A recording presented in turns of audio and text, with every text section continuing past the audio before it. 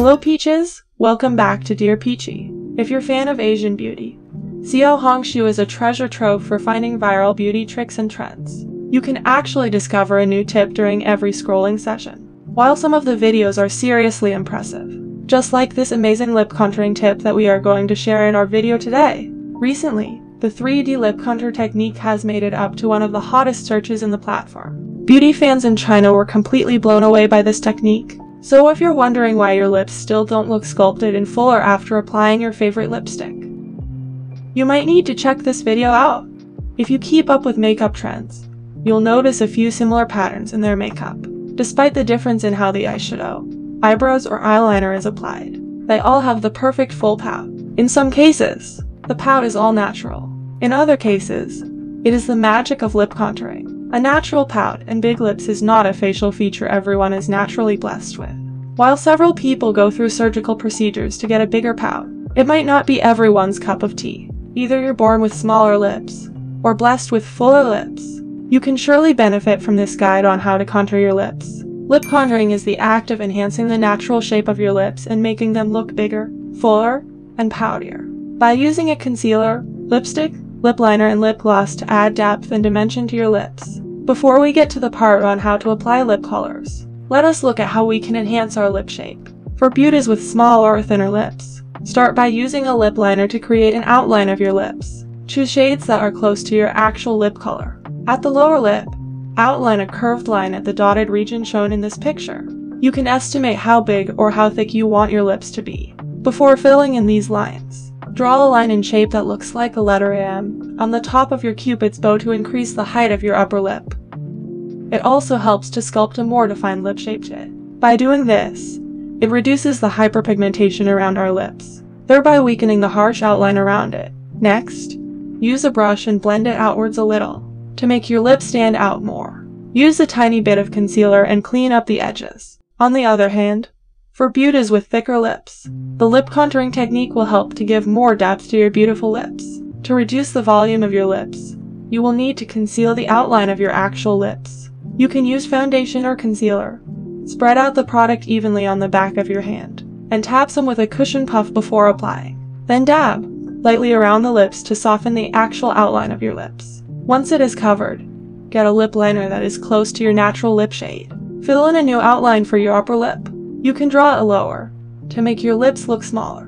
Draw a M shape on your cupid's bow to create a defined shape. Connect the lines to the mouth corners. Next, continue to draw the outline for your lower lip. Before the lip liner sets in, blend it out to create a natural looking outline. With a concealer brush, take any concealers and lighter shades to clean up the edges of the lower lips. Then, change to a small fluffy brush. Get some contour powder and deepens the shadows below your lower lip and the ridge of your philtrum. With these steps, it helps to create a more defined structure to your lips, and they will definitely look different after you have applied your favorite lip products later. In the next part, we have compiled a few tutorials on 3 different application techniques. If you're a fan for matte lip look, you should never miss this tip. For this, you will need to get yourself lip mattes that are in 2 different shades. One should be in the shades that are close to your actual lip color. Another one should be in any darker shades that you like. We will begin by using the lip matte with the shade that is closer to your lip color. With the sharper end of the applicator tip, trace an inverted V shape at the inner region, which located at the sides of the tubercle on the upper lip. Extend a short horizontal line at the mouth corners to reduce the appearance of downturned lips. Apply lip matte to the inner region of the lower lip, and add a vertical line at the center of it. Next, fill in according to the outline of your lower lip to make it look rounder and bigger. Lastly, add a tiny bit of product at the lower end of your philtrum. Blend them out using a lip brush, or you can just dab it out using your fingers.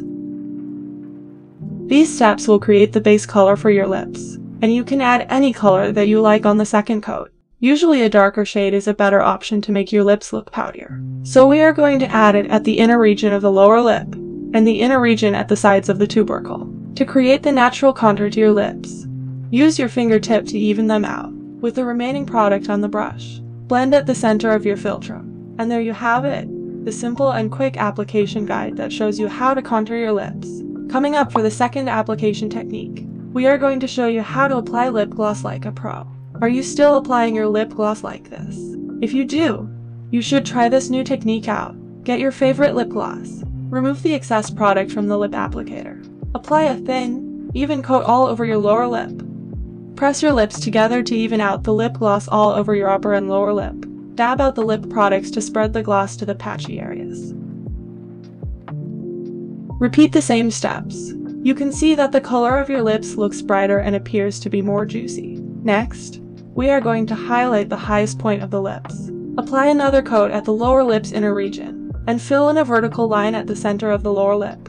For the upper lip, fill in an inverted V shape at the sides of the tubercles. Add a little bit at your philtrum too. At this time, you do not need to press your lips together, because we do not want to lose that shine from the gloss. Remove the excess lip gloss on the lip applicator. Then, use the tip to blend out the edges of the gloss areas. You can add more gloss if you want a richer color to it. Lastly, trace a short line from the corners of the mouth for the lifted lips look. Glosses are the perfect choice for your lips if you are going to have an exciting night of partying. You will have everyone's attention, and you might even get used to hearing all the compliments. Coming to the last application technique, we are going to use both lip matte and lip gloss together for this last look. First, we need to repeat the same steps taken in the first application technique. Use the matte lip product as the base color for your lips. Follow the same steps here to give a defined contour to your lips.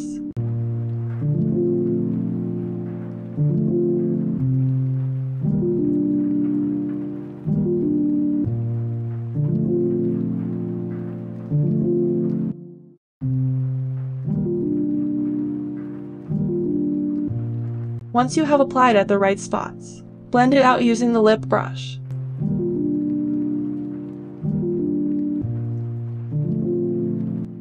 Then, dab a little bit of gloss at the center and inner parts of your lower lip, and a little bit at the center of the upper lip.